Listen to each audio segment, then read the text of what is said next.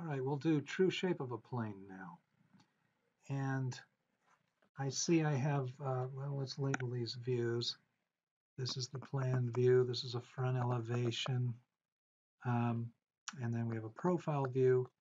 And we're asked to find the true shape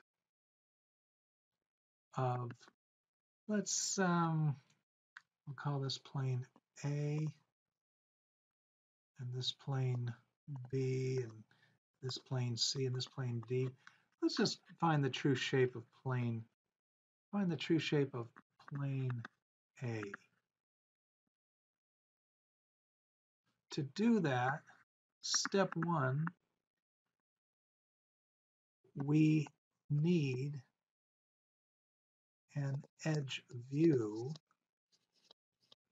So we either need to create an edge view or we need to find an edge view. And looking at plane A, let me first make sure I labeled all the planes, but I should also label the points. So this is one, I'm going to go clockwise, 1, 2, 3, 4, and then this will be 5, 6, 7, and 8. Side if we can. I just think it'll be easier to see. Okay, well, anyway, so 1, 2, 3, 4, and then 5, 6, 7, 8. And if I project straight down, I'm just going to show this projection straight down. This down here is a point view. Get out of there. This down here is a point view of both points 1 and 4. You see that?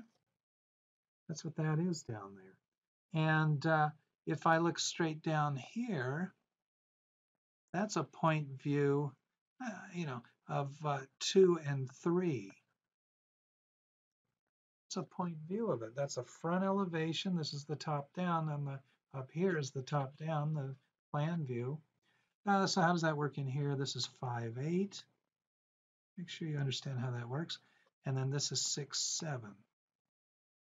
I'm going to get rid of these. These aren't very good projection lines. So I'm going to take them off right now because I'm going to need better projection lines, possibly. I don't know. And all right, so what else can I do with this? I'm trying to find the true shape. Oh, I said I needed an edge view. And what really, if you notice, A is defined, the plane A is defined by these points, 1, 4, and 5, and 8. Well, here's 1, 4, 5, 8. That's an edge view. So we were lucky in this particular example. We have an edge view of 1, 4, 5, 8. One thing I'm not lucky about is that this whole thing, if you're doing an example, if you're giving a worksheet to your class, you want to make sure they have enough room to work on it. And with this technology, with the screen technology I have here, this particular program is allowing me to move the picture a little bit. And I have an edge view. Step 2, if you have an edge view,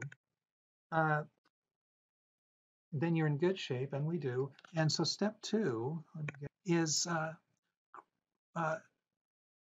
draw a folding line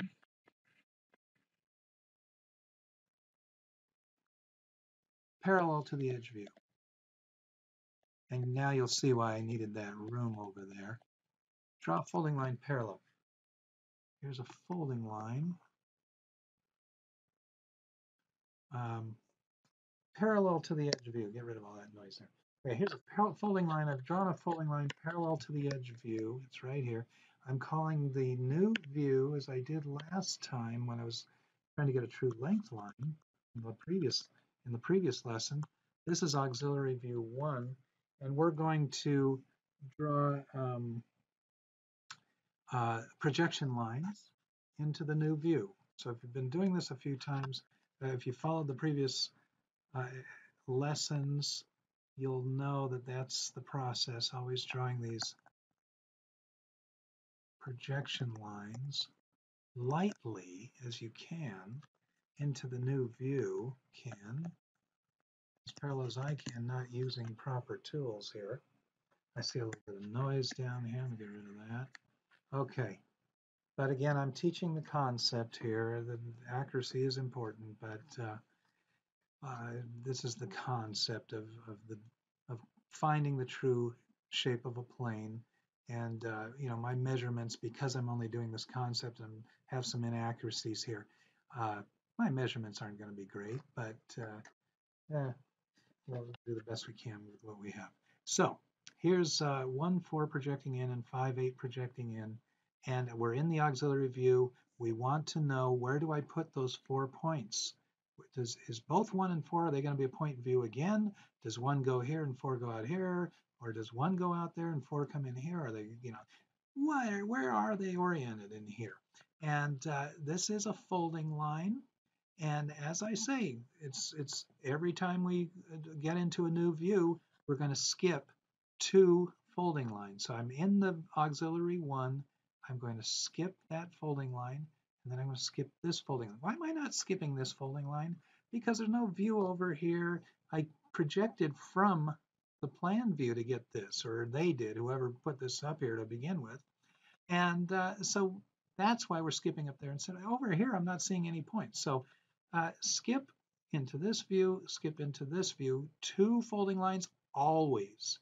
Sometimes I tell my students skip 2 fences, but it's folding lines. We're skipping 2 folding lines. That puts us in the plan view. We want to know where to put points 1 and 4 because I'm on this projection line 1 and 4. I see my distance to 4 is this little short distance. My distance to 1 is a longer distance. Okay, let's make this clear again. 1 was this distance. That's D1.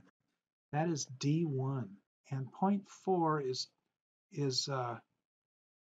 3/30 seconds exactly in here. So I'm going to go 3/30 seconds. You can't see me 3. There it is. Label it immediately. That's point 4. I wasted no time. Okay, 5 and 8. It's okay. So it's 3/30 seconds less than an inch. So that makes it 29/30 seconds. So I'm calling it 3/30 seconds less than an inch. It's kind of easier for me to remember as I transfer. It's right there. Label it immediately. That's 5. And 8. I'm measuring 8. 1, 2, 3, 4, 5, 8, 7-inch. That's 8. Come on. There's 8. Labeling it immediately. Okay. Now, right on the money. This thing's finicky. There we go. I'm using the tools this time rather than trying to get my ruler to do it. Oh, but it's also a little bit wonky.